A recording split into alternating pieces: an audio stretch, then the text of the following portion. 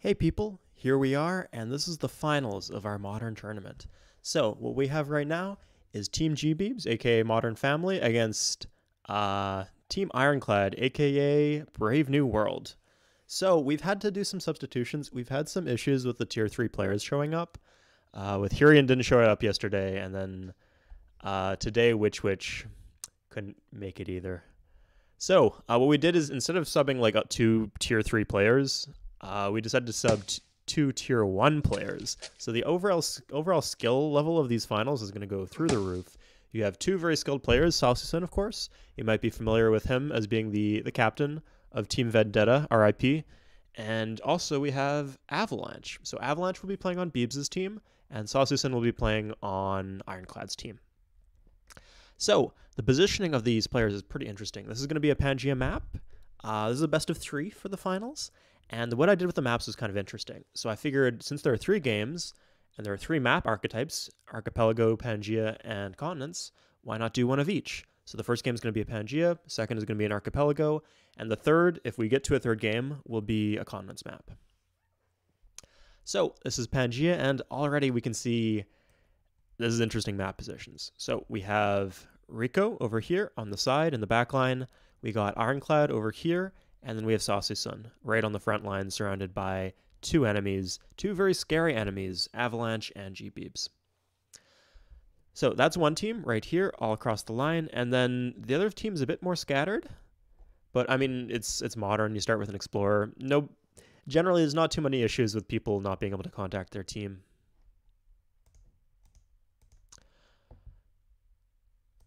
So with that being said, what do we expect out of this? It's interesting. We'll see if there's any pop cities yet. People seem to be... okay. Yeah, a few people were saying they had very good land, including Salsusun. I mean, he does have cows and stuff. 2 cows, wow. Beebs is also going to have a cow. Beebs is good land, too. And he has the coal-uranium combo, which is what you need for sub-cruises, actually. So regular cruises are aluminum, like in the base game. But if you don't have an aluminum and you want to make some cruise missiles in modern, you can hook coal plus uranium, and that'll give you sub-cruises.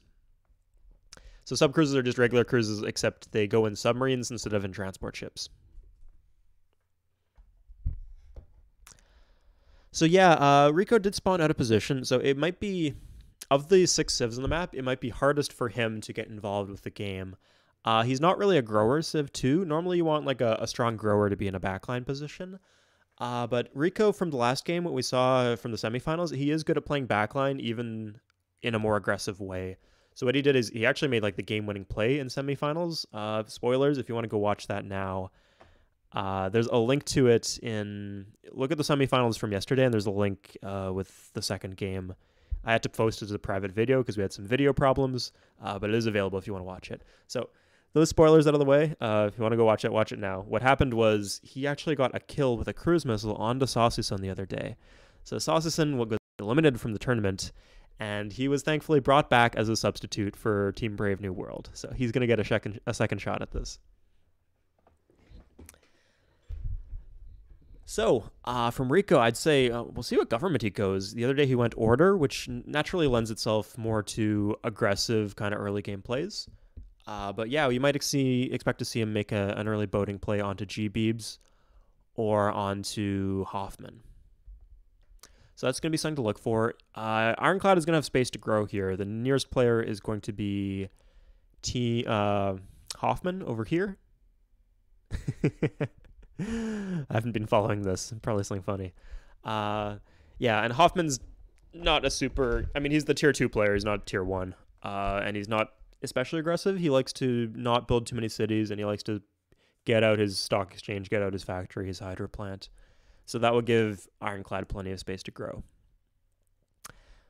So one thing you see here is I made this little island with 3 different resources and furs. The idea was like as a boon to equality players, something they could safely expand to. Because you can't actually boat here. Because you can't build boats on these tiles. I guess if there was a canal...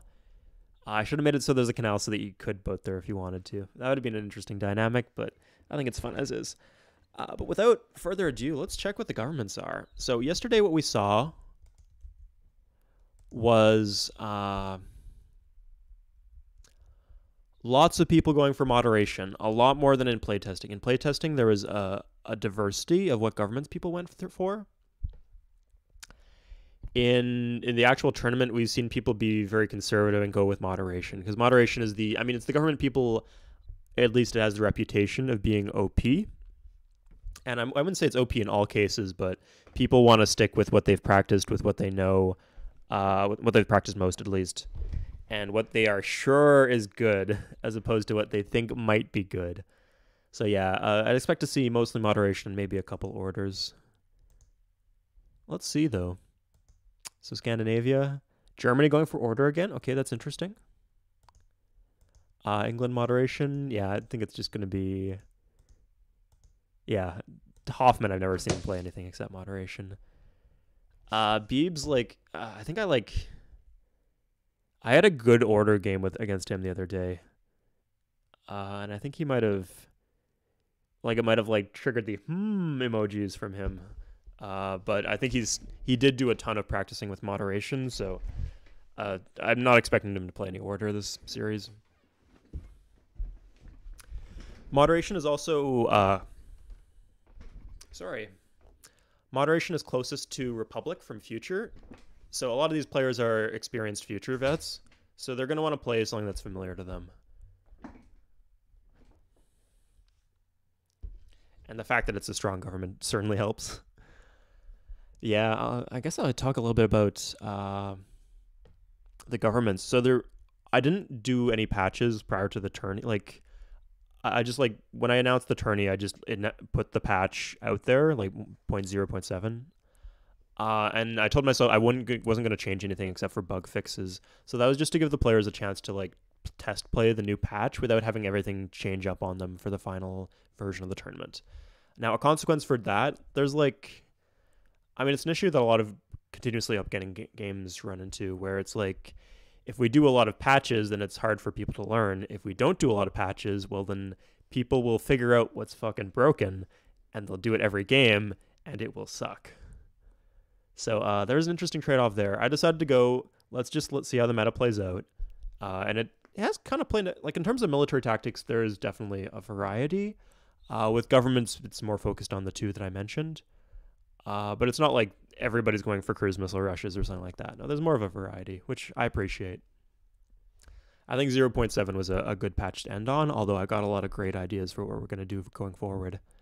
Equality, we're going to say Equality gets plus 25% production in all of their cities. So that gives people some incentive to play as them. So that's going to be fun. But in the meantime, this is the patch we're playing on, of course, 0.7.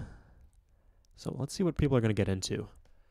So one thing that's strong on Pangea maps are convoys. So convoys are a land transport unit. They're available at Communism. 8 defense. Only 2. Is that? Huh. I think I nerfed it. Yeah. Anyway, so they effectively work like galleons, except they go by land. But interestingly, if you attack a convoy and you kill the convoy, the units underneath still live, and they can provide defensive bombard, which is strong in multiplayer.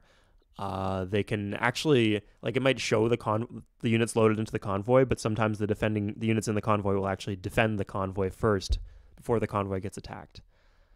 So it's good to send them out early with a couple of drafts, and then you can use the mobility to really dance around and start pillaging roads, things like that. It can be hard to take cities with them. Holy shit. Okay. 1, 2, 3, 4, 5. Okay.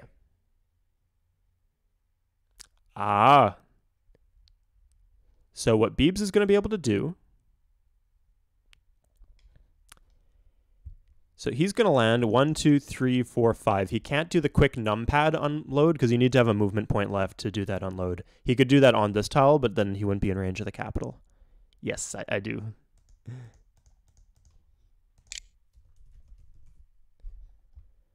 So I think Beebs is going to see this, and he's actually going to be able to join the worker and draft, because I think that Sauceson probably still has to do the declaration of war prompt, which it creates a time to... Oh, he can just draft. Yeah, he's just going to be able to draft.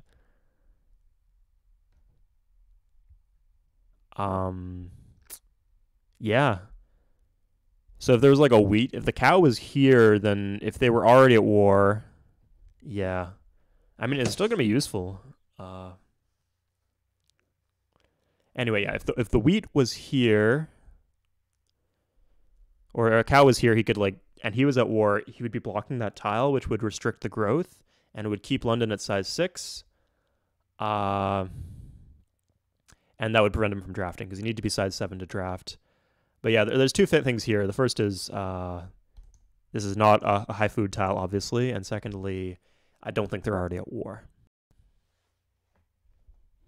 So interesting. I wonder if any of you guys were paying attention how he did this. Was this like, did he buy it or did he chop it or something like that? Did his team funnel him money? Going next.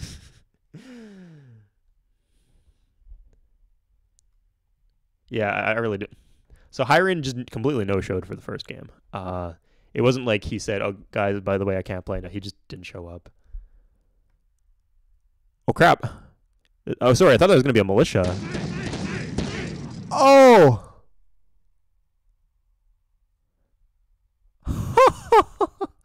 Why did that city stay at size 7? Did you draft? Weird. Okay. It seems he got the defense bonus. That's why he won. Wow.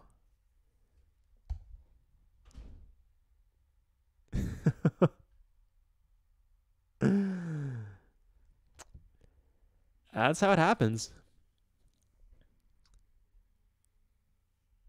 For defense, yeah, like what I'm thinking is he got the defense bonus because the game still thought his London was at size 6, size 7, despite the fact that you need to be, if you drafted, you're going to be at size 6. That is, wow. That's some of them bullshit. I would be so tilted if I was Saucyson right now. Okay, well, that's a big advantage of for Team GBeebs then. Because it seems, I mean, if I had to guess, like a partisan is expensive, galleons are expensive. Militias are 15 shields, partisans are 30. So I think his team just funneled him gold.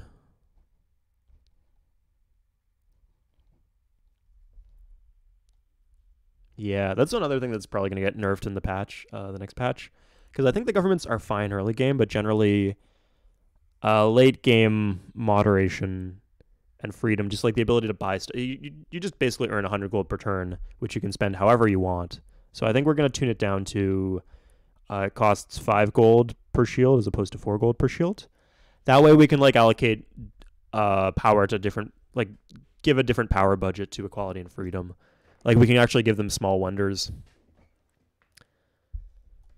Like it's hard to give them absolutely anything because the extra gold and the ability to buy things with gold is just so powerful. And that would also have the effect of like reducing the possibility for early game cheeses.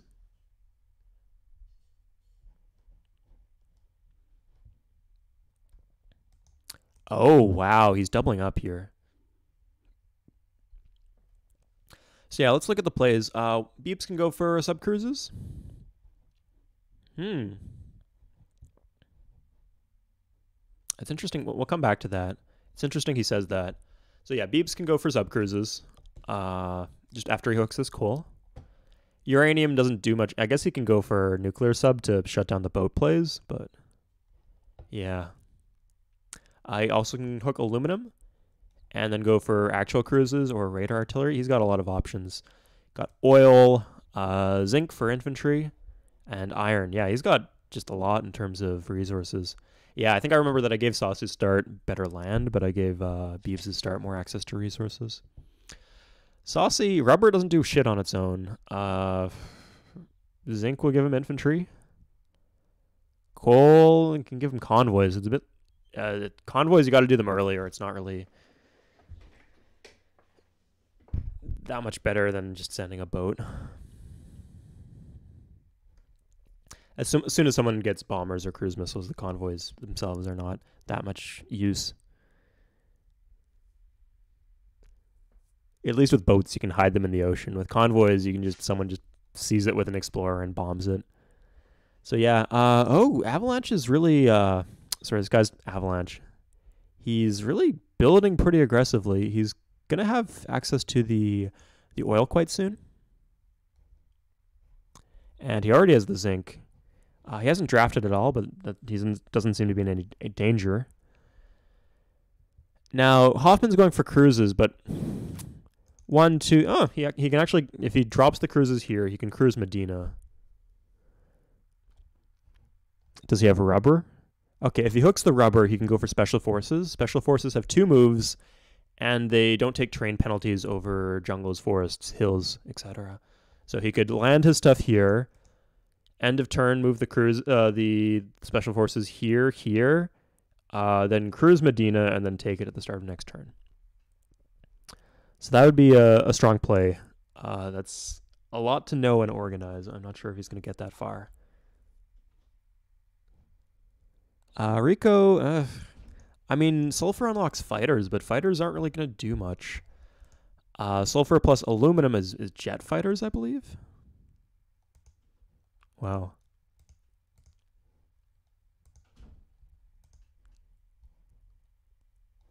Sam's because he has sulfur. He's worried about being bombed.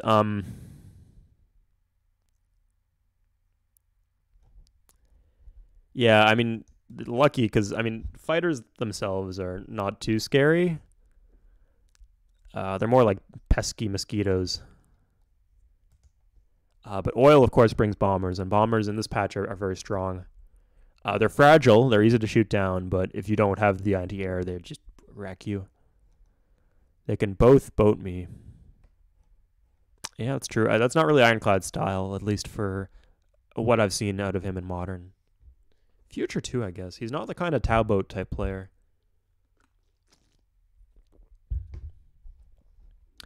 Like, Player XCC was like an old Future pro who absolutely loved going for early game aggression, getting early galleons out, which I think is the correct play in a lot of circumstances. Ironclad's not like that. He's very build focused, and then he does like timing pushes in the mid to late game. Okay, Saucison, he unloaded here and then he doubled on further up. So I think Beebs can just pretty much ignore this, hook the aluminum, and then just cruise it once. One cruise missile will take out all of these units. The Partisans are just so paper thin on defense that as Witch was as Fluff was complaining about last game, they cruise missiles will just melt through them and take out like 2 cruises will take out like 5 units if they're Partisans. If you got tougher units on defense or units with more hit points like Flax, then they'll put up a bigger fight. So Rico's actually gone to scout the island. It's a good play. Guarantees him some huts. He doesn't have many cities, so that makes it actually pretty likely that he's going to pop a free city or a settler for him, a hut.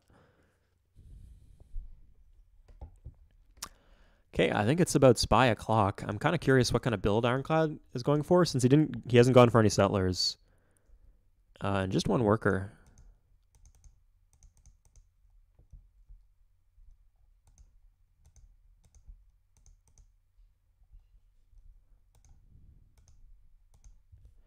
I'm glad we have at least a few people playing Order just to like keep things a bit spicy.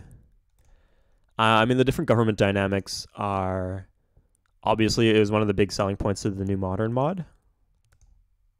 4 governments that all do completely different things and they're supposed to be balanced. Obviously, the balance is a work in progress, and so when people had like enough time to figure out the patches, they discovered, hey, moderation is probably the best one in this patch. Okay, Hoffman's got his galleon. He actually went for the settler here rather than the colony. I think that's a good idea, just because cow is great. That's going to pump out workers like every 3 turns. Maybe every 2 turns if you irrigate the cow. And then he can save the workers to colonize the rubber. Again, I don't know if he's going to think that through. I don't know if he's even scouted Ironclad. If he just tries to like unload cruise missiles here, he's going to have some issues with these barbarians.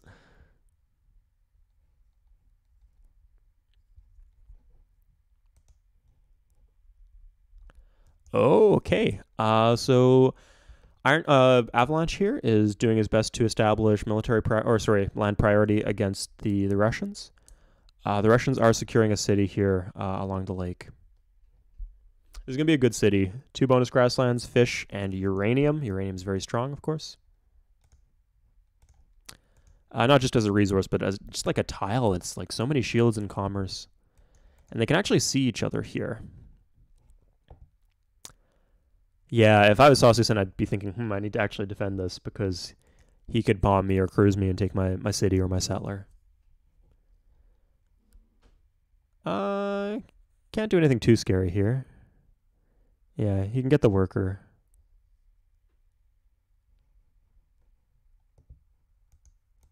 Okay, he grabs the worker. Saucyson, don't make the same mistake as last game. You got your king, dude.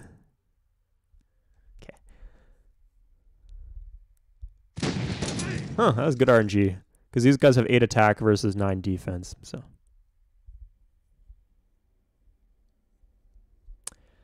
yeah, if Avalanche had rushed a bomber, Avalanche could just bomb his king. All on me, can't do shit. 1 cruise missile. I don't know. He might not have explosives yet. Explosives is the tech you need for cruise missiles. But yeah, like one cruise missile will take this out.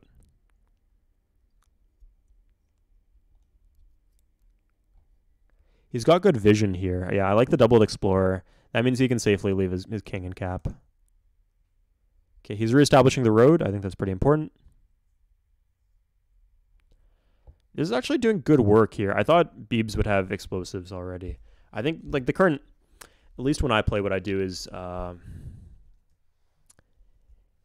if I know I have aluminum or coal, uranium, or oil near, I'll just beeline explosives after getting the 3 main techs. The 3 main techs being the draft, mortars, and wartime. So explosives are just 2 more techs, and it unlocks such powerful units. Okay, well played by Saucy.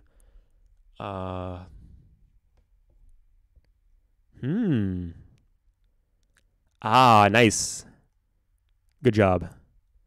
Yeah, he actually blocked the bombard there. Saucy, dude, you can't be leaving your queen in your capital when he knows it's there. We had to talk about this after last game. At least just run it towards Ironclad or something. I don't know. If you put the boat in St. Petersburg and you put the king in St. Petersburg, then it actually won't show to enemies who pass it. Like if there's an enemy sub here, it won't see. It'll just see the boat. Anyway, he has the road to his capital, so we'll see what he's building.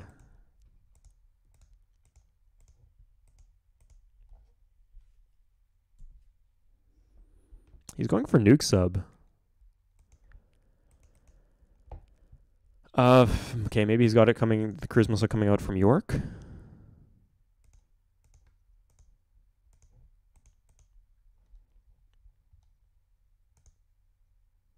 No, he's going for a second fighter. I mean, 2 fighters will eventually get rid of this. The bombing strength of fighters is pretty low, though. Maybe he might be doing this.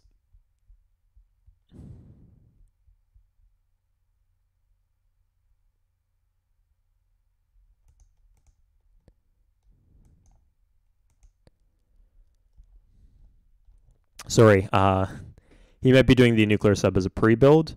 So like while he waits to hook the uranium or hook the oil, he'll build this.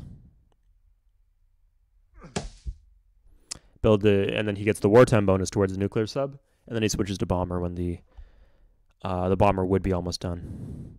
So let's see what the play coming out. Okay, he is gesturing towards the rubber. If you're going for like a timing push like this, you don't want to be going for 3rd cities. That's not really how you want to do things.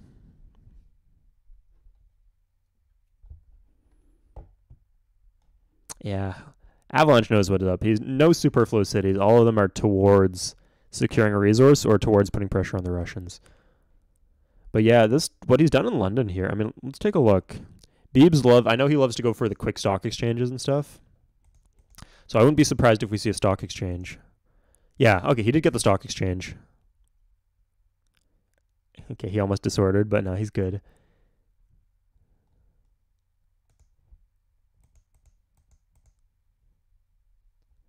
Okay, yeah, okay, he cleaned up these ones.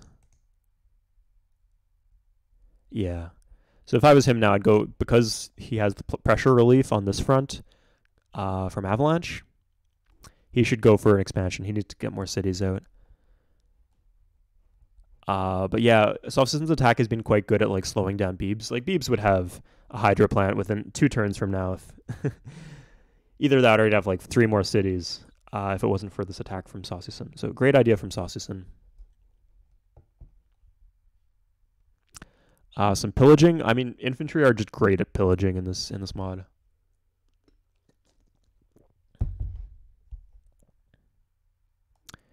Okay. Lucky coming out from Saucyson there. Ooh, okay, let's turn on... Yeah, sure. And we'll turn sound on. Because from experience, the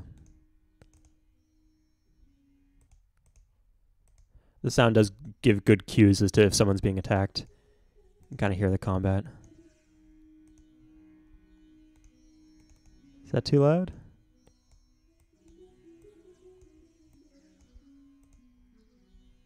Okay, that seems better. And I'll be concerned. Sometimes it gets weird, like way louder or way quieter than I expect it to be. And I don't want the game to be completely unwatchable due to the ridiculous sound quality. All right. So yeah, we got a 2-way. I mean, it's good. So Saucyson's kind of bought himself some time here, but eventually, yeah, you're seeing the settler coming out from Beebs. He is going to be able to make a play soon, eventually, towards St. Petersburg and Moscow. I mean, I definitely expect to be bombed because he realizes that these units got bombed here. So he should be expecting it coming for him, his core soon. So he should be continuing to draft. Okay, good. He's blocking this this tobacco tile. That's important.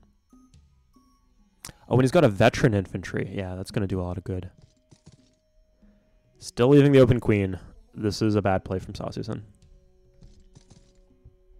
Like, I don't know, either he hasn't scouted the guy that's like border to border with him, which in this mod is a huge mistake, or he has scouted, he knows he has oil and sulfur, and he's still leaving his king unguarded.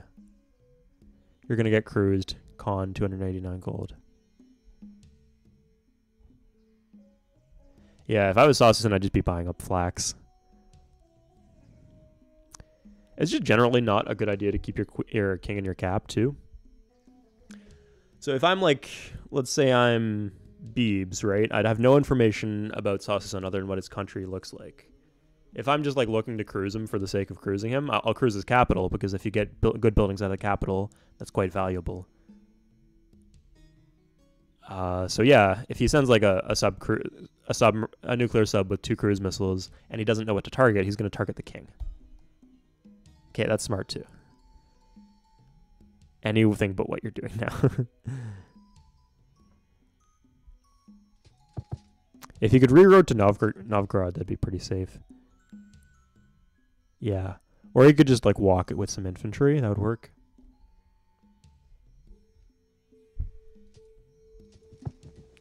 I love the waddle animation. That's fantastic. Nope. Moves it back. Ah! The Explorer season. Good. Dude.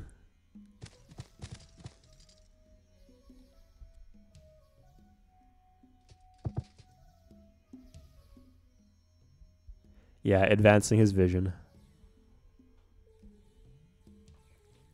If I was also, I'd just draft now, and you can see the Explorer, draft, and take the Explorer. Okay, he's going for the city and the rubber.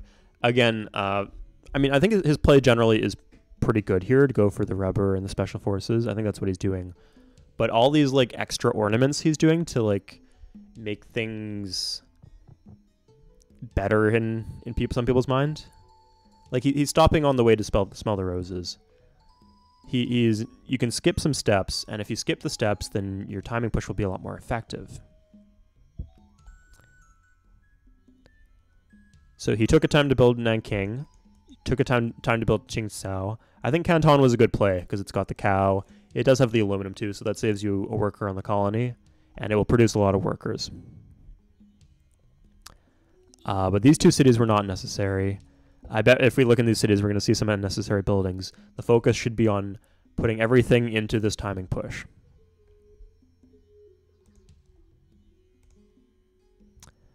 So let's take a look what kind of buildings he has. I wouldn't be surprised to see like a hydro plant or something. Oh, that's awkward. I mean, he doesn't need to draft a lot because he's in a safe position. So I'd honestly rather go for the stock exchange over the temple. And because the stock exchange actually gives you, it has the additional effect in modern of giving you plus 50% to the luxury slider. So it's a big power spike. And bank only actually does the same thing, actually less. It does less than a marketplace does. So if you go for bank, I would normally, unless something happens that distracts you and makes you adjust, like unless you get attacked or something like that, I would say you should go for the stock exchange afterwards.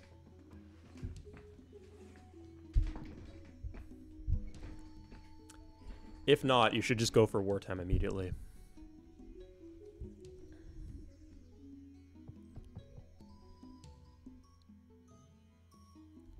So yeah, as time progresses, you're going to see more cities coming out from Ironclad. He's going to have more sentries out, like you're seeing here. He's going to have more units, and he's just generally going to be more able to deal with this attack. He's going to have more gold stockpiled. He's going to have more production in his capital. So even if he does lose Damascus, he's going to be able to turn it around. Whereas if you did like a direct attack with the special forces and the aluminum or the cruise missiles onto Damascus, and you'd had it done about turn 22, we're at turn 21 right now, and I think he could have had it done that early. If you'd done it then, it would have been a lot more effective. And once you get that timing push out, then because like behind that timing push, you can just go for infrastructure, right? If you do the timing push early, you know you're going to get something off of it. And it will, at the very least, it will distract the enemy. And while the enemy is distracted, that's when you go for greedy stuff. That's when you go for your factories, your stock exchanges, your hydro plants. It's when you go for your cities and your granaries and your second cities and things like that. Okay, we're starting to see some... Jesus Christ, Asusun.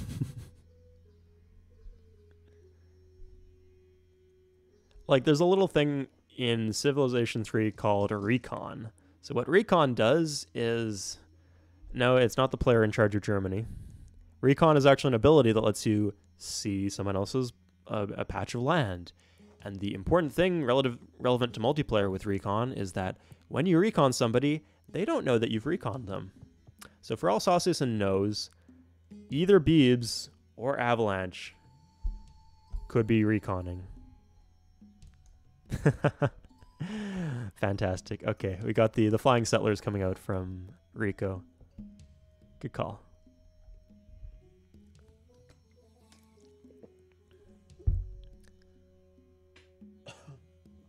So in this scenario, you can actually pair drop settlers from airports and air bases.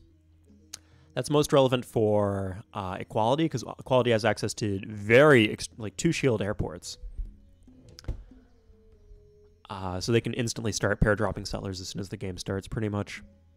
Other governments can do it too, and often it's more convenient than using a boat. So good play from Rico here. Secure himself a base on this island. Looks like there's a weird bug where people pop infantry. I have no clue where that's coming from.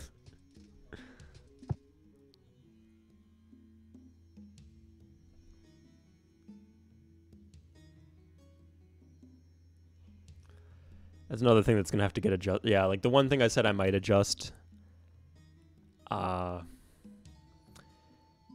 before the tournament even, was if there was any bugs, I would fix any bugs. This is a bug. You're not supposed to be able to pop infantry from huts, but I can't figure out what's causing it. I think I'll just switch it so, like I'll switch the position in the Civilopedia of infantry versus partisans.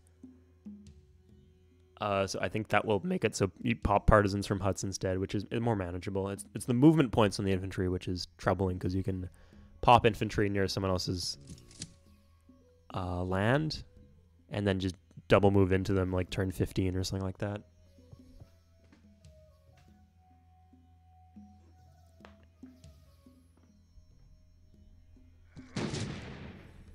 Yeah, this is a good thing to do with infantry. Just scout the land, look for barbarian huts, and claim some free gold. And he's actually... see where the settler goes.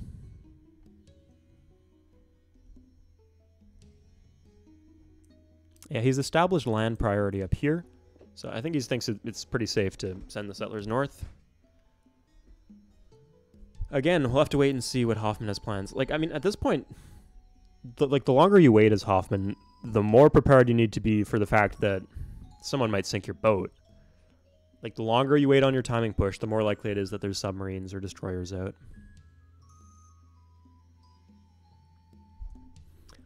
Kind of curious what... oh, Beebs is just going to cruise him. That's sound.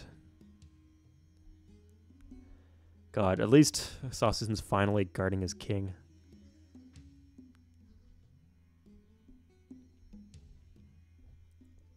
One, two, three... oh, yeah, he could actually do a quick numpad move onto St. Petersburg if he had a boat in Nottingham.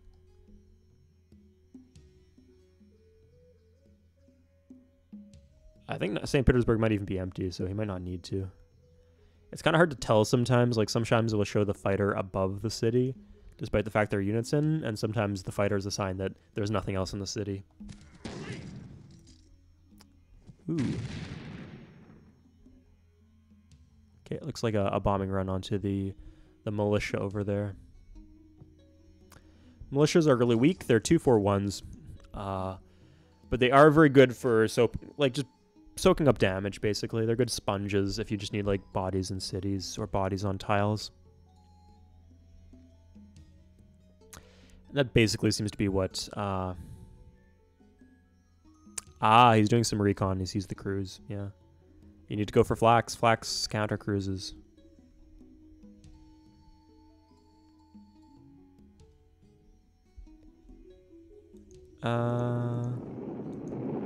Ooh, I like that animation. I play with movement animations turned off, so some of these I... like, who the fuck uses a regular cruise missile when they're playing Civ 3? Certainly not me. Like the war... yeah, okay, he just cruised St. Petersburg. Oh yeah, he did have the flak there. Yeah, and the flak did what it was supposed to do. It soaks up the cruise hit. I take the flak out and move it to Moscow. Just in case it gets cruised again. And also because, dude, you only had one guy guarding your king. Oh my god. So yeah, he's just Avalanche is just massing planes. Eventually he's going to come into contact with Ironclad.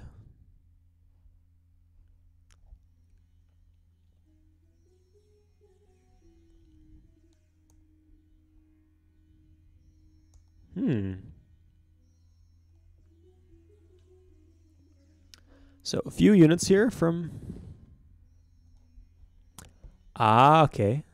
Ironclad's got a destroyer. That's a great play. So establishing naval priority will protect both him, and it'll protect Sassusson too. And destroyers can kill nuclear submarines. Like they can see anything can kill a nuclear submarine pretty much. I mean, maybe not like a musketman. They can, more importantly, they can see nuclear submarines.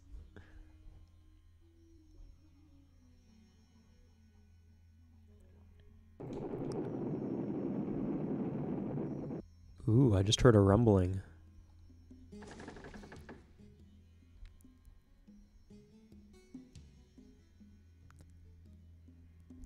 Oh, bomb coming out here.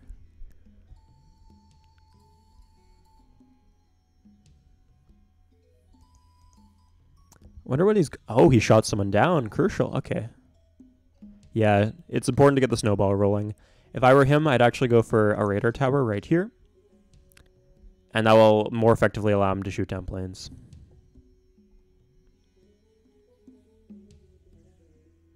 And he needs to get rid of this fucking vision. Seems like they're both bombing me. Yeah. Ooh, that's it. Did you see that slide there? Holy shit, that was some Tokyo Drift right there.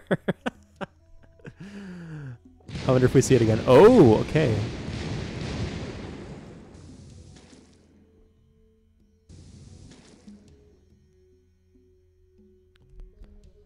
Ah, okay. I think he was waiting for when he had a land attack. Okay. So that was a big pickup for Team Brave New World. So killing the subcruises. Yeah, I'll encourage...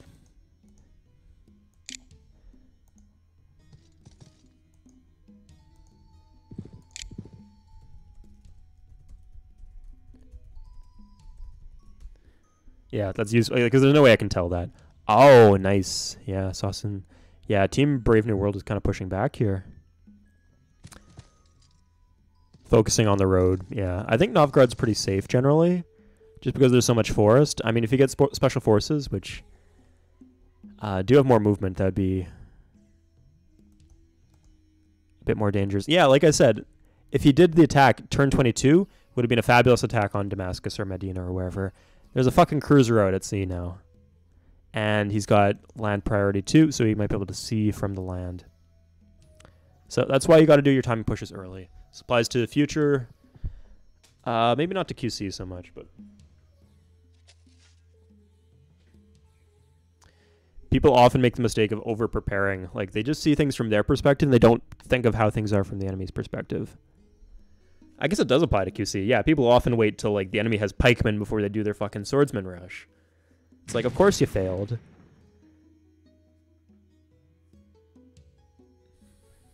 You tried to have your cake and eat it too, and if you have your cake and eat it too, it's gonna taste awful.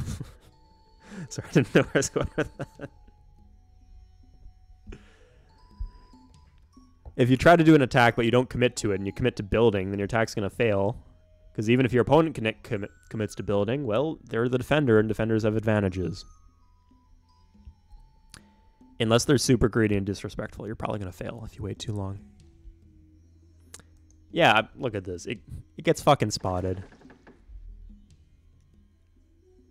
Good job. Like, your cruisers are useless now. He's going to guard against them. He's probably just... I'd just probably pack it up and go home. Pack it up, go home, or land it immediately next turn. You got two options, pretty much.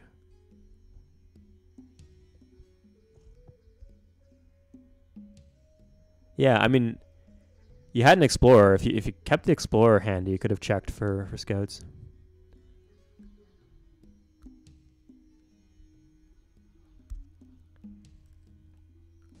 Oh. Yeah, I feel like I've been pretty consistent about the game, throughout the game, that Hoffman should have done this push earlier. It's a good idea for a push, it's just not coming soon enough. Hoffman should have done the push earlier, and he should have...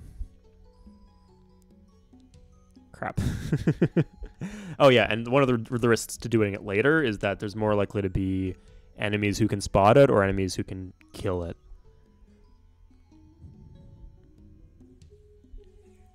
I mean, Saucison's bombed out, so you effectively have 3 producing nations against 2. And Rico's probably the second least productive here. I mean, there are some perks to going for a more aggressive build. Or sorry, a more building build. It's just one of those perks are not killing Ironclad. This is going to be a mild inconvenience to my Ironclad at best. I don't know. Ironclad kind of short on units.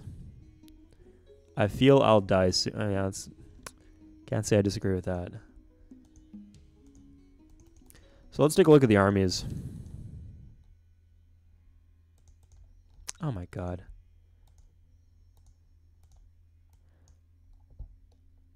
Yeah, he actually only has, oh, 3 flax. So 4 military units plus the 3 flax. That's not bad for 4 cities. Yeah, that was pretty much it. I don't know what Ironclad's going for. Let's see what Ironclad's going for. Huh, he's not going for anything.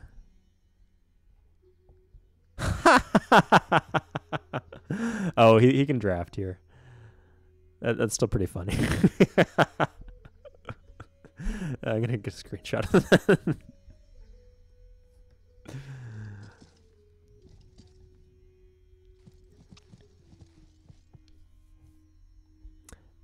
Probably the worst barb spawn location I've seen. Like, I've seen them on, like, spawn on, like, colony roads a bunch, but never that close to 2 different colonies that are unguarded. And I mean, he can commit these units to defending south, but he does have to worry about this, right? So the good news is that Rico didn't actually hit the galleon or hit the ships this turn. So this is a cruiser and not a submarine. A submarine has stealth attack, and in multiplayer what that does is it will target the weakest unit. So if this was a submarine, he could just attack the galleon outright. Galleon's dead. If he attacks the cruiser now, they'll attack the frigate. The frigate will die, but you can't attack the galleon next.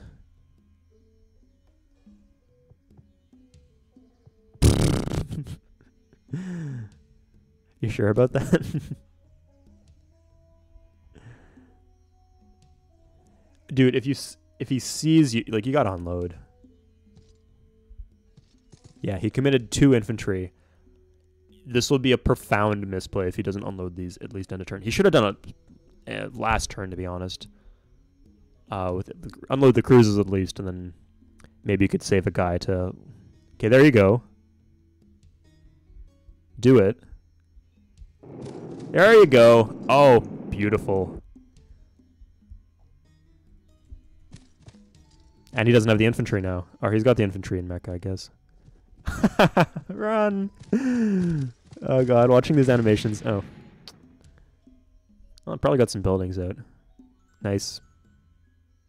So attack with the partisans. Yeah, okay, he attacked with the partisans. Oh no, he still can't get Damascus.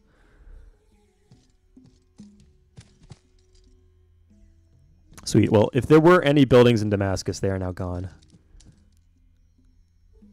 Congrats. And it looks like Mecca got cruise too, maybe? Or espionage.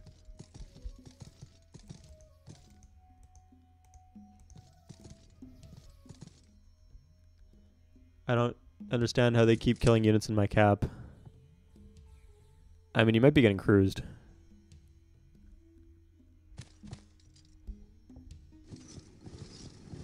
God. I'm going to keep on checking on the Vikings, because fuck the Vikings for intercepting my spy. There's probably still the flag. Oh, huh. When you fail like an attempt to plant a spy, you get a flag. And as long as there's a 1/3 chance each turn the flag disappears, but as long as it's active, all attempts to plant spies will fail. So let's check on Scandinavia. Lots of infantry, lots of planes. That's about it. Too exhausted. Yeah, he's kind of spread thin right now. I guess they must be continuously bombing Moscow. If I was him, I'd just buy a ton, like, buy flax and partisans. Keep on buying flax and partisans. Partisans for the defensive bombard, flax for the anti-air, and because they have a lot of hit points. Huh, Rico actually landed a radar artillery here. That's an interesting decision. It's unguarded, so there's a bunch of potential counterplay against that.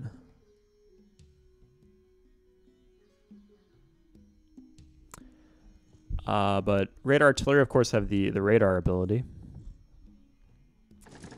So they can see... Oh, we're coming with the cruise.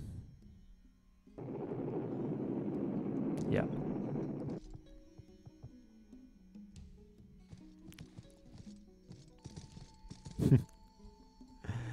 Okay. Definitely a good idea for future casts. Turn on animate moves. It's so fun to be able to watch the kings like waddle his little legs. Mecha gets cruised again. Or maybe he disbanded? I don't know.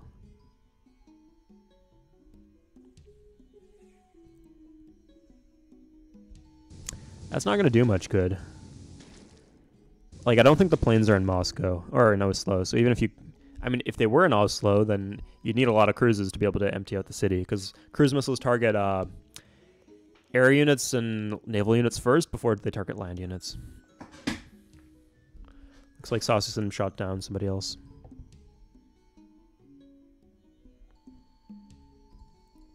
He needs to go for radar tower. I mean, he does have only 3 workers. That's not so many.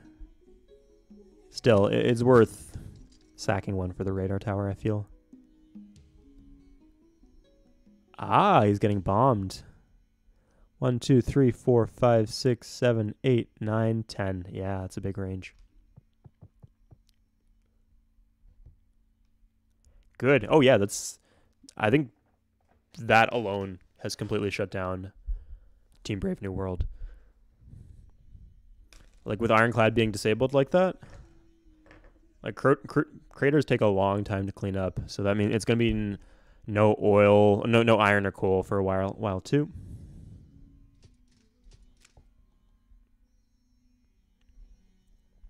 It's great that you have these guys out for naval priority, but that's not going to stop. Beebs can just walk into St. Petersburg if he wants to. Just do a double move with an infantry. He needs some attack against Beebs, but at this point, Avalanche is probably the bigger threat.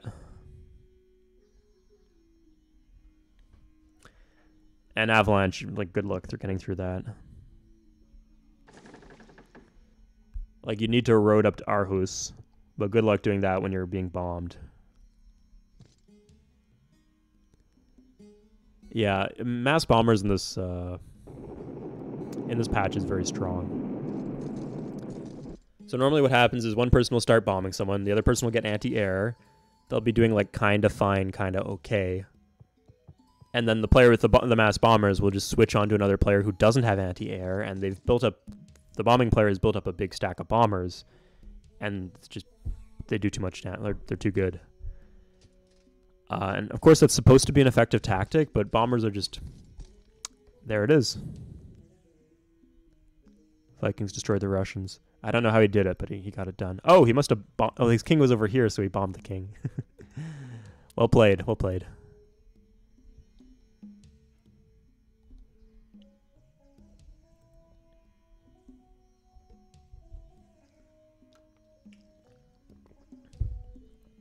Honestly, all of this is a huge fluke. Beebs should have died early game too. Yeah, for people who are watching this and who don't know, you can tell whether it's a kill or not. So you saw in a message, the Vikings have destroyed the Russians, and then Saucison has left the game.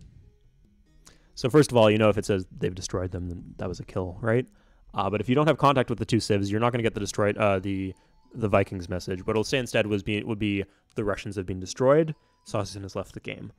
If it's like a drop or he just quits, it'll be in the opposite order. It'll be Saucison has left the game, and then the Russians have been destroyed. So that's how you can tell whether it's a drop or not. It's still good form to say kill. It's also just like fucking, it makes you feel like a badass just being like, yo, kill.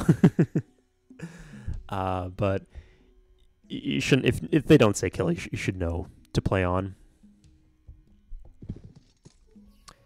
Being bombed by a German. It's not bombed. If he gets anti-air out against that, this will be hilarious. I'm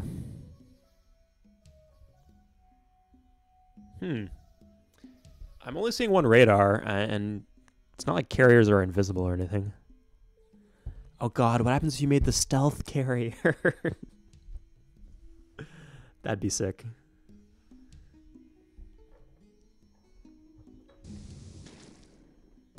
Really, you don't know where. You got two explorers kind of doing nothing here. Go look. This isn't exactly a Scooby-Doo mystery right now. or I guess it is a Scooby-Doo mystery because we think it's a mystery, but there's actually nothing supernatural going on, and it's the most obvious answer. That's just some angry old guy. Angry old guy with a truck.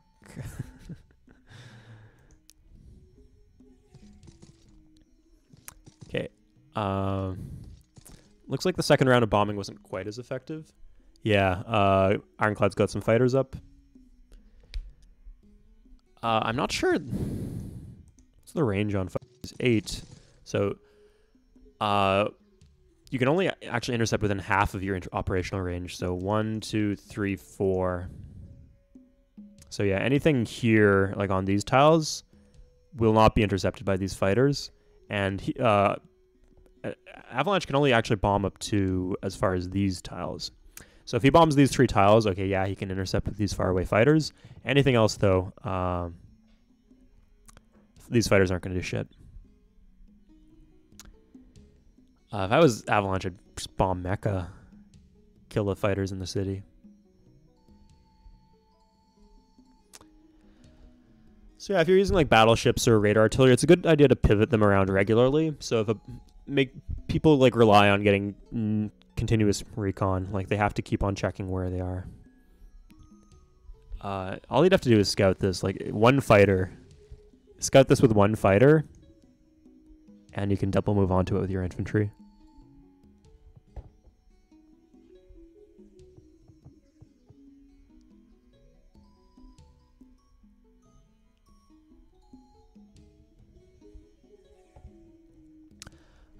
So Rico, he hasn't actually hooked any resources yet here.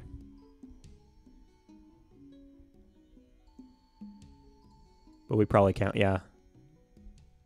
I mean, Beebs knows how to build. Hoffman, for all his faults, he knows how to build. Avalanche has built. I mean, we'll check out what kind of, I mean, often it feels like, oh, you have to go for these big ticket buildings and the person who builds the most benefits the most, but he didn't even get a stock exchange.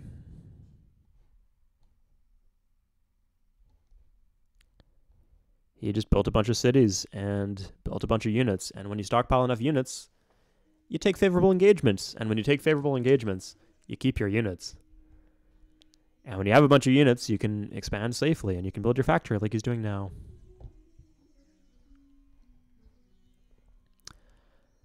Good luck getting that iron.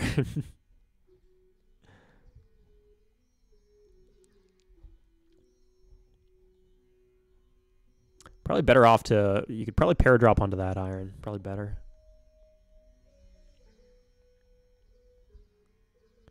Who's got a naked king? Here. Yeah, probably. I mean, I can't see anyone having a unit in position here, but I like the island in the middle. That's what I mean.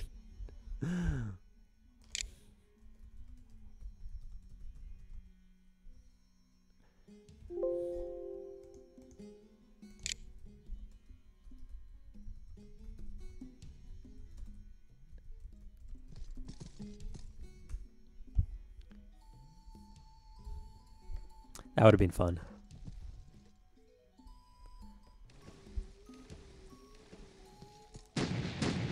Ooh. Congrats on the general. Run away with the general. No, not... That's the opposite of what I told you to do.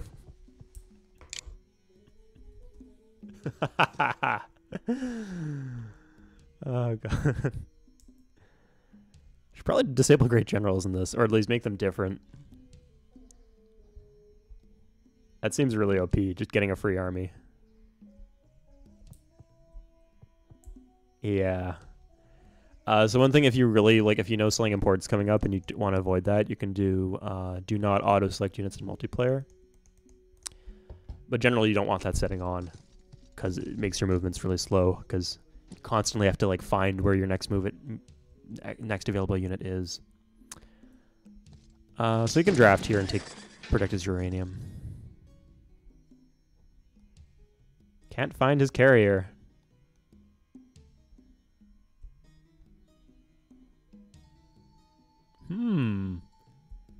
If only you had some units that could go out and check. The best part about this is he... God.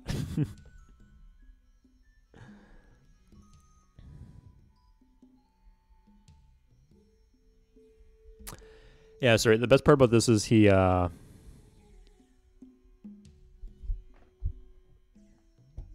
doesn't even seem to know. You should be able to tell it's not a bomber, right? It'll say enemy bombing run successful. And if not, it has to be a ship or some kind of artillery.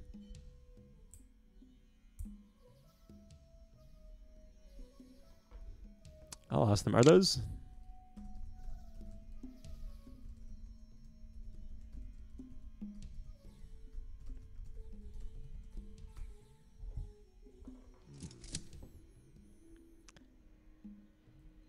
Yeah, but I mean, the more units you kill... I mean, he killed a unit and he got out, right? He gained more. He didn't actually lose anything. Huh. I guess you don't have a lot of elite units in future.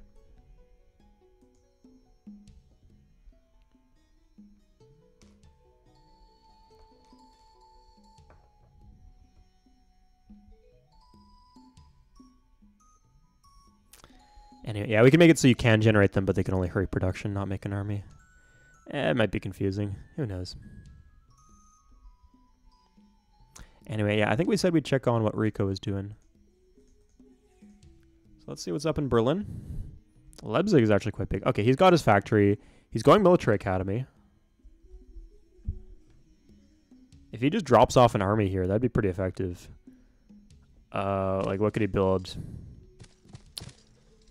Coal plus zinc plus... he's got no rubber. And no iron. Maybe iron sometime soon. Scandinavia... Oh, yeah, Scandinavia lost most of their planes, and they seem to have chilled on the idea of aggression.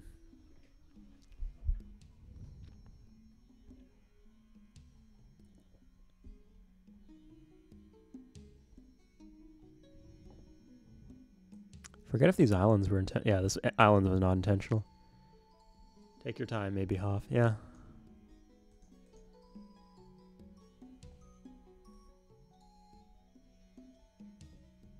Yeah, just hide it up here, and then you can unload some cruises and double into Najran.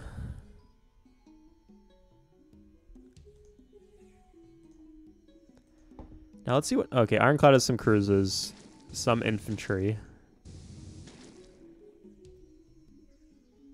I'm guessing there's a nuke sub under there. Has he lost his destroyers? Yep, destroyers are gone. He had 2 destroyers, both gone. And those are expensive to replace. He can pretty much only build them out of Mecca. Yeah, he has no other coastal cities. Okay, he kept his buildings, crucially. Okay. He's got a lot of commerce coming. Oh, 86 commerce, Jesus. Lots of commerce coming in here, but not a lot of... it's pretty good in shields, too, honestly, I'd say.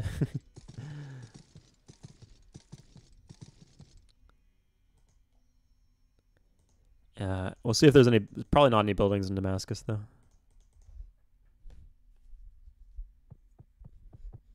Yeah, whatever buildings were there are now gone. Yeah, you can tell that iron's a priority for them. I mean, no iron, then... It's because you're not being bombed, dude.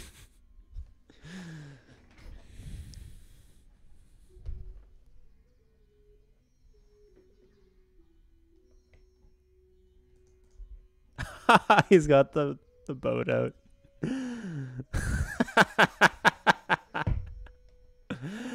God, imagine if Rico had like 3 radar artillery.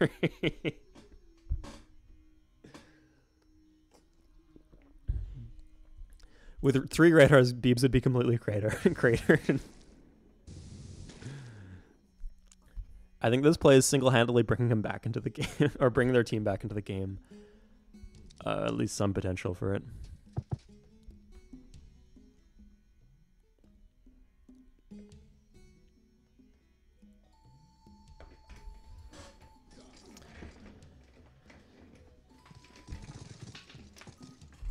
I am kind of curious what Avalanche's next play is going to be.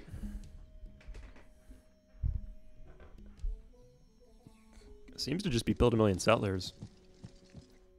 King and Oslo, I like that. Not very likely to be targeted.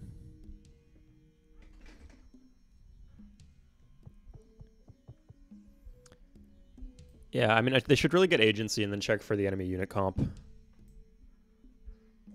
Like, when you get a spy on with someone, you can do what I'm doing now.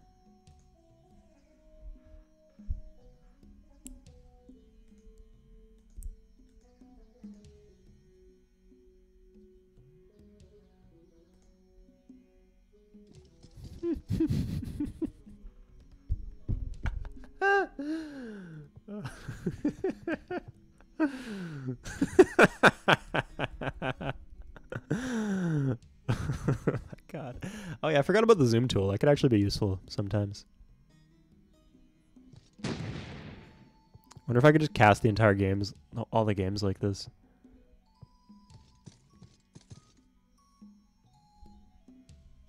Ah, you get the unit disc underneath. That's helpful. Can see all the whales. All the beautiful, beautiful whales.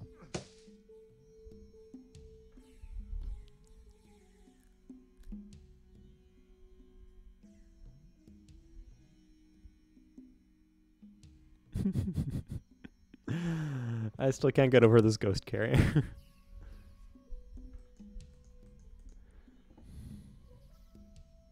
Okay, radar. Yeah, smart. Radar tower.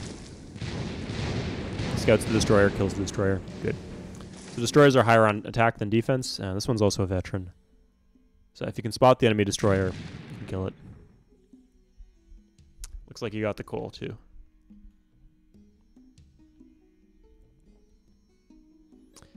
I have no clue how that happened. Did Saucison do some bombing or something?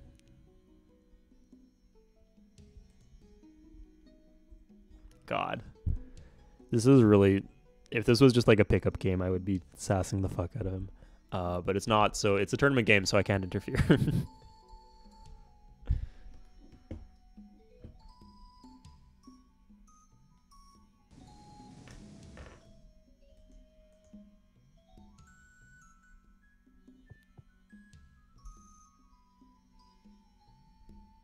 Yeah, finally gonna hook this oil. He's got zinc too. Yeah, he's got a variety of resources. Sulfur, coal, aluminum, zinc, and rubber. And oil soon.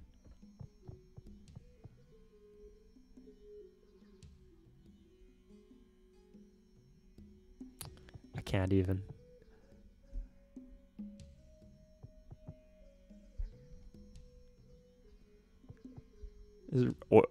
Aluminum is just permanently disconnected. He needs more workers.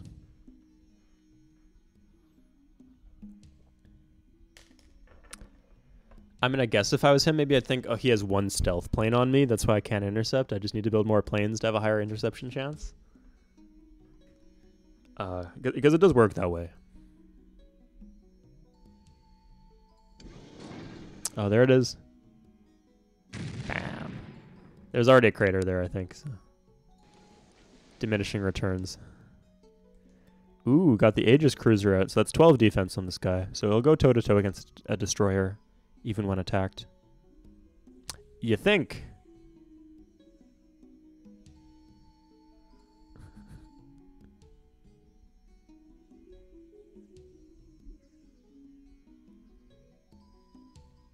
Not that time. Yeah.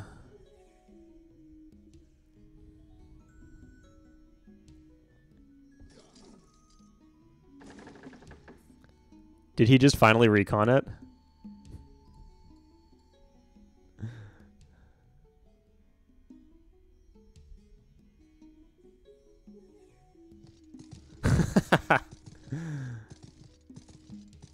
Just draft in London.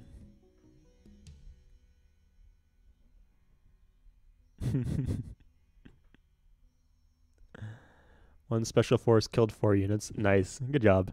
Oh, losing workers too. That's important. He's going to need workers to clean this stuff up.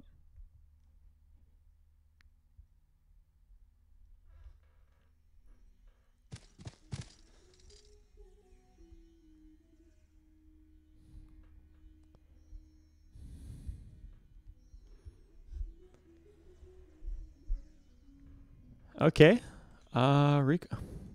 This...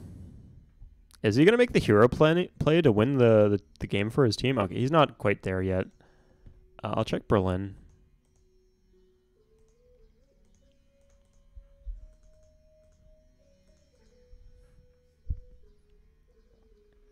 Yeah, he's building the troopers first. He is in wartime mode. Does have the factory, no power plant.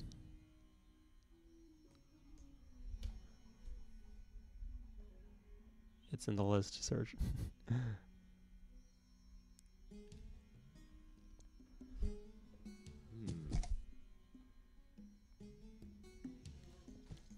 This is... Okay, I just have to say that this is bad play. So let me walk you through the information that Hoffman has received. So he did a somewhat delayed push against Ironclad. He was spotted by Ironclad's infantry along the coast. He unloaded the units, so Ironclad knows what resources he has and that he is generally going for naval plays against Ironclad. He then walked home, left his boats just sitting there, and now he's loading his boats, not in the city, outside the city where they could be sunk.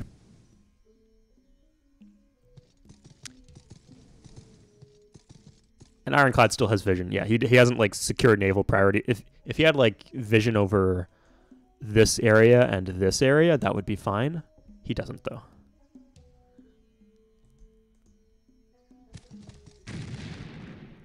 What are they asking me? Looks like he's going for an airbase.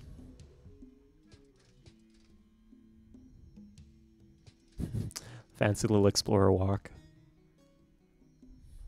I like how the explorers have swords, but they can't fight.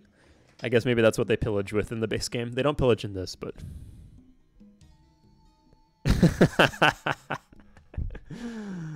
God. And now he can just, like, pivot and shoot again.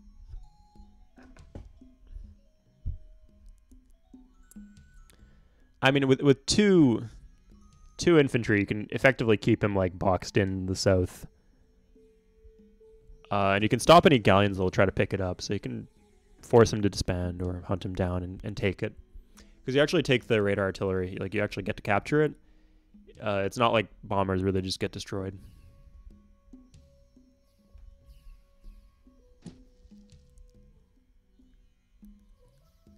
A good double move. I mean... You had let him bombard you for like 8 turns. The first few turns, you might like check it every turn to make sure there's no double moves. After a certain time, I think he would just assume that it was safe, and he could do a double move. Looks like this is unscouted too.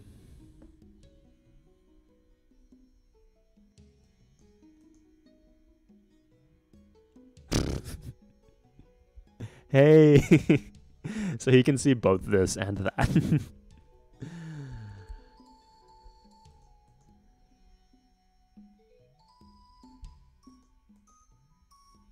He's just gonna hang out there.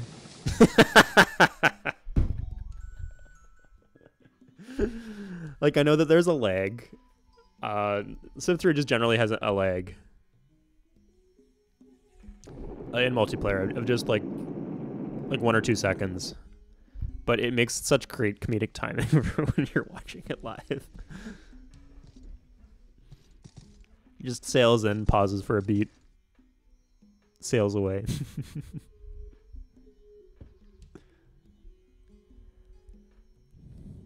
So Ironclad and Rico both stopped building more cities, which is, yeah, I guess it's true. Not true of Avalanche at the very least.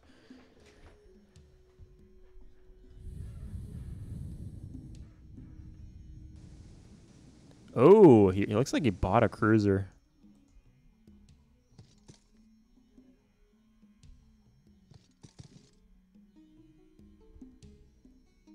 Ah, he got him. Congrats.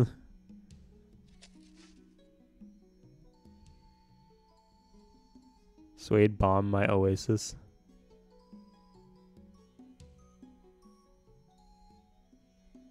I did not.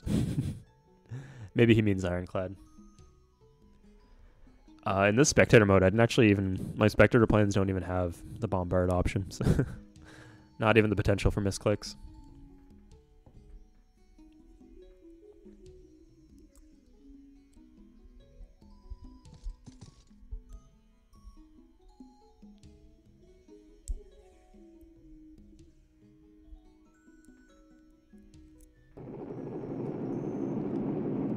Ooh, loading up his sub-cruises.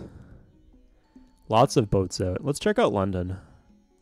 What's he rocking there?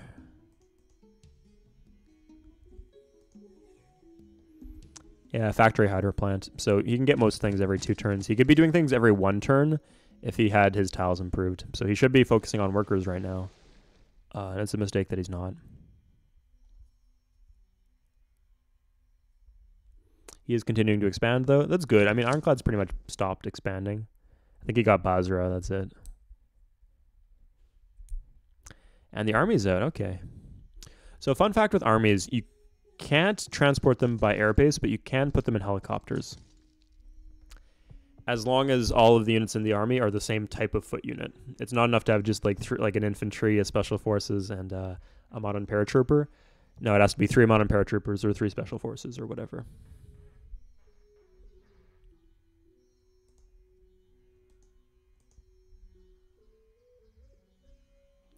I think he's more interested in his own tack than thwarting whatever Rico has.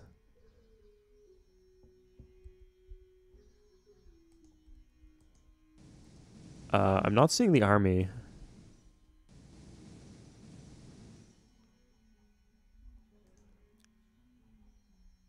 $15-10s. You can just...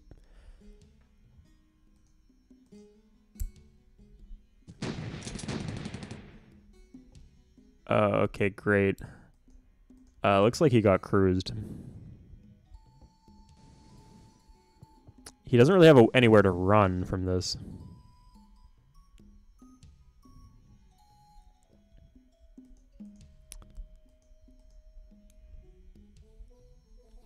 I guess, yeah, he can reach Shanghai, Nanking. Yeah, there's another cruise. And he can just probably finish this off with the special forces. I wonder if does the radar tower actually amplify the cruise missile?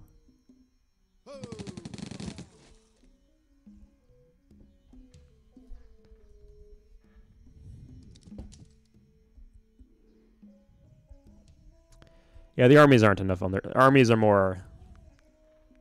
Like, you should have done that end of turn with the army. Like, drop it off. And then you could have taken Nanking, which would have been empty. And then you use the helicopter to reinforce units into Nanking. And then once you have all that crap in Nanking, like the helicopter and the units in the army, then if he cruises Nanking, then it will target the helicopter first. But it won't hit the army as hard, basically.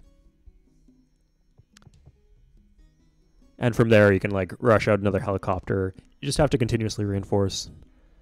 And as soon as you have, like, the liability or the ability to spread out. Yeah, I think helicopters cruise missiles are still a little too strong. Just like 1 point of bombardment or something like that. I think what I'll do is there is like a mega subcruise at the end. Subcruise plus. Yeah. It doesn't actually cost the population or the shields. So what I'll do is we'll make this more cheaper and available, and then make the base subcruises a little bit weaker.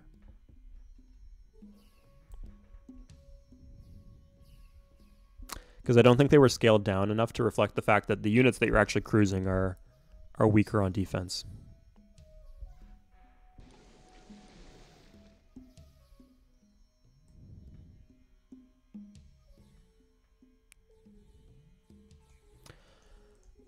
Okay, a 1 health paratrooper has landed. He could probably just honestly... Yeah.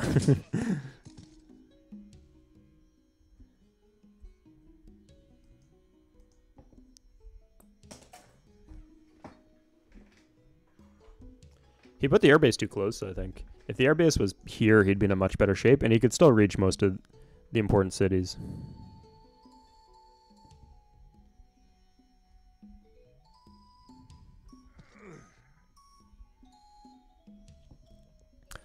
Honestly, if I was Beebs at this point, I'd just let Lemons do most of the heavy lifting and just, like, sail in, like, 6 sub cruises up to Mecca and then just cruise. Your core has been disabled. Didn't really do shit against your actual empire, but your productive capacity has gone down, and we will win a long war of attrition.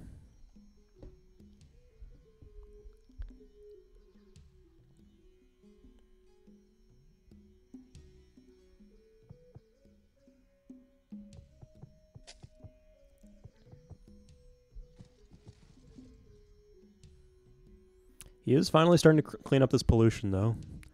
And if I'm not mistaken... Jesus, this is a mess.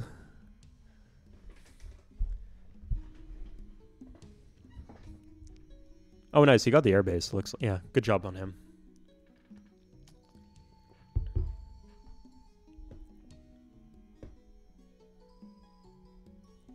You got to kill the naval units when you get a chance. Like when you have a chance like this, when you have like you're the one attacking. So you basically have like a 70%, 72% chance of winning or something like that. You got to go for it. It's like the units cost the same for both players, but you have a greater chance of winning. Go for it. And like you just can't feel confident doing an invasion like this if you don't know for a fact that you have naval priority. So you have to kill all the enemy ships to make sure you have naval priority. Especially when you get a shot at a favorable engagement. I wonder what's in here.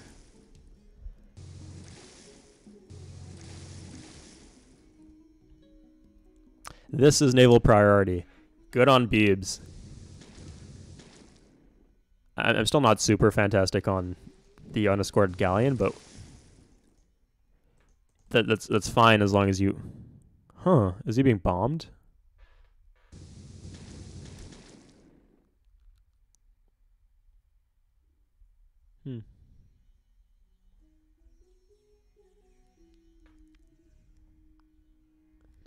Got a recon bug.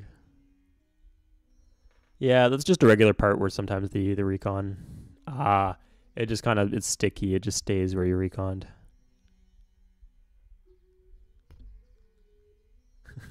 This is the part where you're like, did you see my battleship and carrier?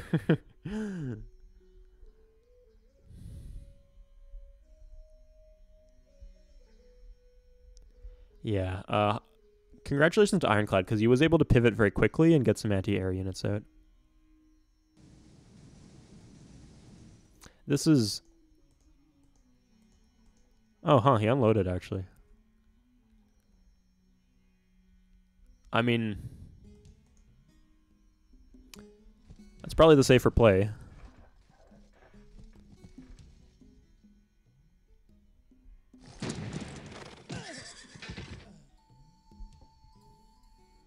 He kind of pivoted off to the side, Beebs. Let's see what he's building.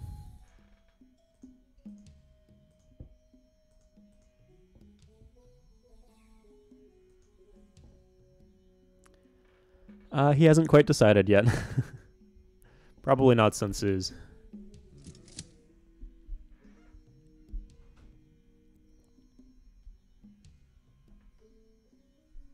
His king is in Medina. Oh, good espionage.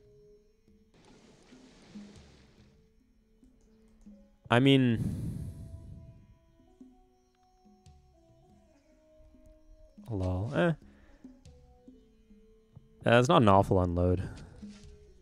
I guess if he unloaded here, he could snipe Medina. He has it under like 10 fighter. Okay.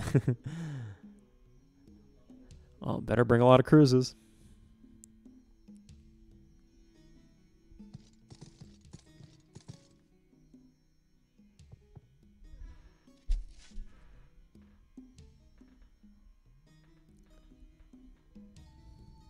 Six more? Jesus. I mean, he knows what to do. Cruises are strong. Avalanche had a good early game, but I'm confused as to what he's doing now. Yeah, they have to find a way to make some kind of play because they're gonna lose on score if they don't.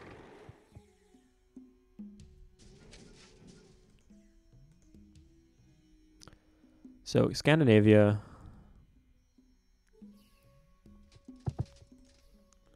I landed his with cruises, so distract if you can. Finally, they actually fight. I think this is empty.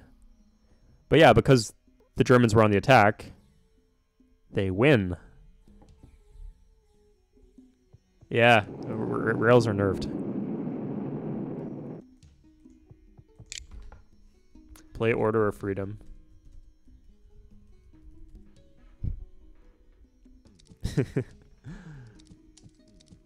I mean, there's a lot of good stuff down that tech tree. That's like most of the good tech tree. Like, what else would you go? I guess you could have gone for paratroopers, but you're giving iron to the Germans, right? So you can't build paratroopers. What are you going to do? He could have gone for modern flight, I guess. Oil, aluminum, zinc, sulfur, iron. Again, no iron. Oil, aluminum, zinc. Huh, he has everything else, though.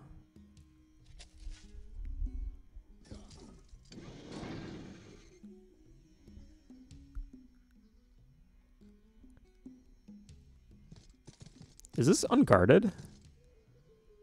Or is it just weird, like, exterior bug because...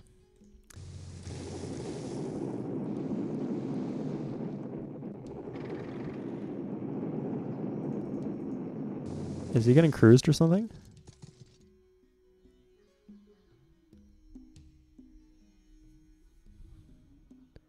Anyway, we'll check Najran.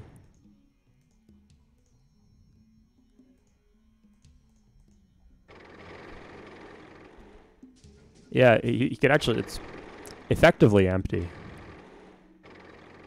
Oh, this is also not, this is completely empty. Not just effectively.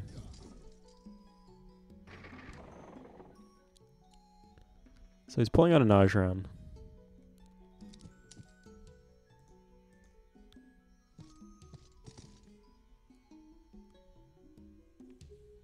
We should, yeah, I agree with that. His attack on Hoffman failed. Ooh. I don't know where those noises are coming from, but they sound scary. And Beebs has finally learned to defend his cruise. Oh! Yeah. You gotta defend your cruises with more than that.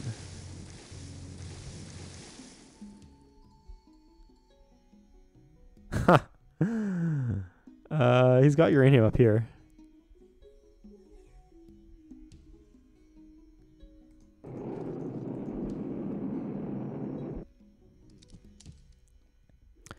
I don't know why you wouldn't just go for sub-cruises. It's so much safer. Cruises are... Like, the play where you like actually land cruise missiles next to somebody's city is just so risky. If they have an army, you get smashed. Especially if it's more than one. Like, the more cruises, the more time you have to wait to fire off all the cruises before the other person kills your defend units and takes the cruises. German where are the German...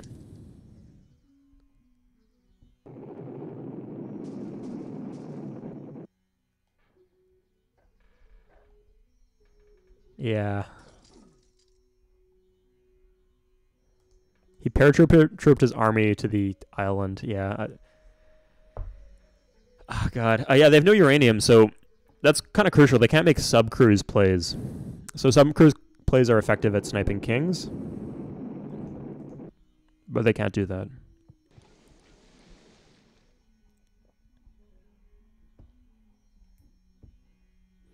Yeah, if you're cruising someone, you gotta, like, if you landed here, why wouldn't you just land here? Land the cruises here, one infantry defending, and then like land one next to Mecca, maybe.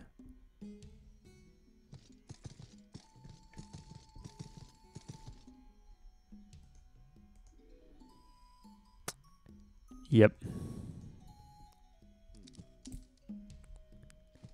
Good luck holding that. I'd be spreading his special forces out just so It's less impactful if he gets cruised.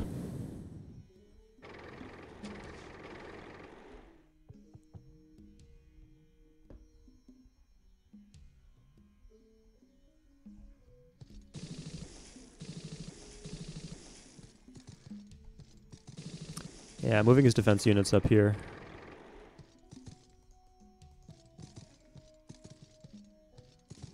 Yeah, he can come around south and cut the road. He's got one. Iron's gone at least. Yeah, one cruise, but the cruise... Yeah, that's exactly what a cruise does. So, because the special forces have more defense, one cruise won't take them out. Won't take out two. He should withdraw the damaged ones so he doesn't lose them to a single cruise. I like how he runs into the city. So you should note that there's actually a delay, because even though it gets animated in the actual game, like it shows an animation where while the units will walk to the city, but in the actual game, the units will just get there instantly.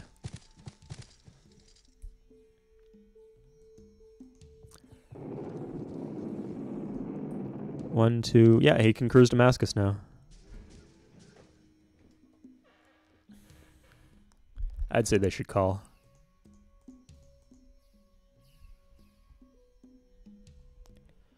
Like, Ironclad's style here just doesn't work. Like, the second best player on his team spawned pincered between the two best players of the enemy team. You just can't do, like, a carry style. You need to immediately do something impactful on the map to relieve pressure off of your ally. He didn't relieve any pressure. He funneled gold, I guess, but he didn't actually relieve any pressure. So they were able to kill Saucy. And with Saucy dead, it's a 2v3, and good luck, you know? So I like that the carry play, like the play style where you just focus on building and fuck your allies is not the dominant strategy in Modern. At least not in all cases.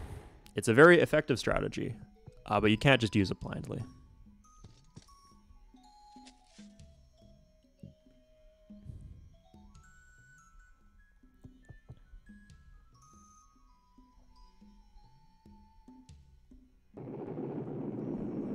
Ooh.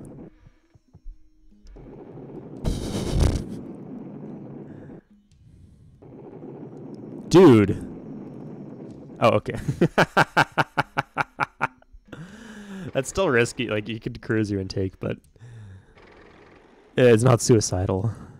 Although at this point, he has nothing that could reinforce this. Like, he has nothing that could take the empty cruise. He can't even draft and take it. He's spread so thin. When I say Ava, he was strong early. He kind of fell off, though.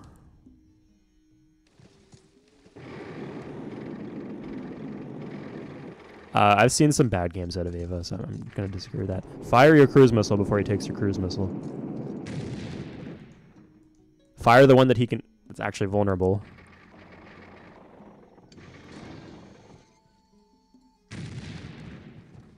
Ooh. Yeah. Yeah, go cruise Damascus. It's yours. Ooh, modern armor coming.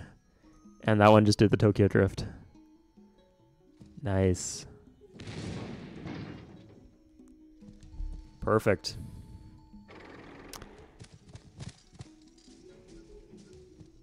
Okay, I'll ask them if they want to call.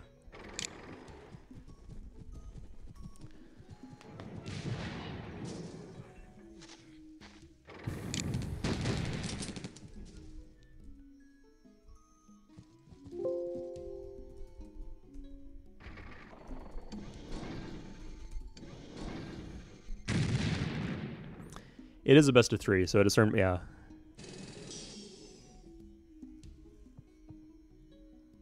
Like, the only thing that could make them come back from this deficit is sub-cruises or nukes.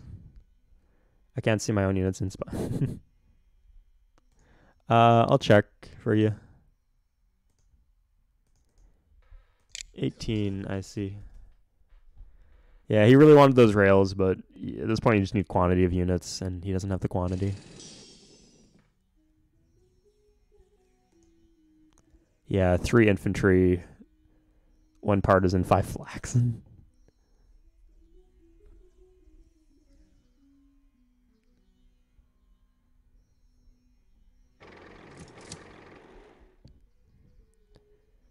I mean, we can play it out.